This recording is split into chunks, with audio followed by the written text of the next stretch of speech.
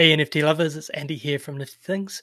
Today I'm going to look at transferring my ENS domain.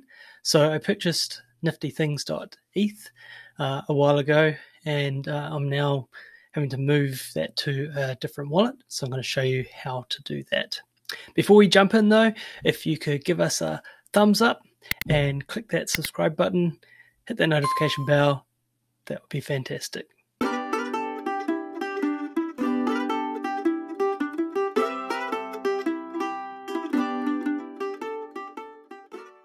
So here we are at the ENS domain site, and we're going to go and we've already connected our wallet. We've got our ENS name here, which is niftythings.eth.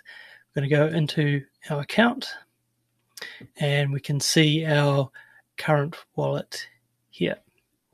If we click into that ENS name, we can see a number of options here. We've got the registrant, and that's the current wallet it's going to be under, and we want to move it to the new wallet. And we've got the controller.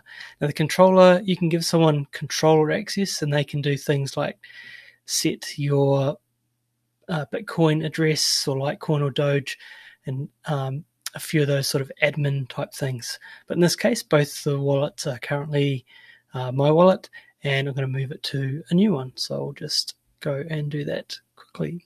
Also on the screen is the expiration date. So I've got another 4 years on this to 2025. You can extend that by clicking the extend button and just go up for the number of years that you want. Here you can sort of go to 100 years if you really feel that way. So the first address we're going to change is the control address. So we just come across and click the set button. We can then paste in that new address, and we can set that. So it's just giving us a warning that we're moving from the current address to the new one. Confirm. We have to go and sign some transactions. There will be a gas fee here that you have to pay. So only $9 for this. We'll just confirm that. Once that transaction goes through, we'll then do the registrant one. All right, so that one's gone through. We're now going to transfer that. So we'll click on the transfer,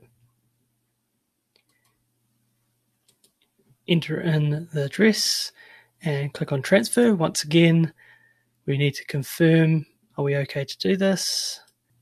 And there's a gas fee to pay. It's gone up a little bit, $11. Confirm that. Great, that has now updated. So you can now see the wallet that I'm logged in with no longer owns this ENS name, niftythings.eth.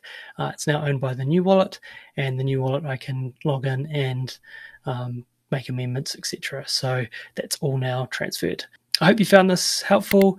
Before you leave, just give us a thumbs up and hit that subscribe button, and we'll see you next time.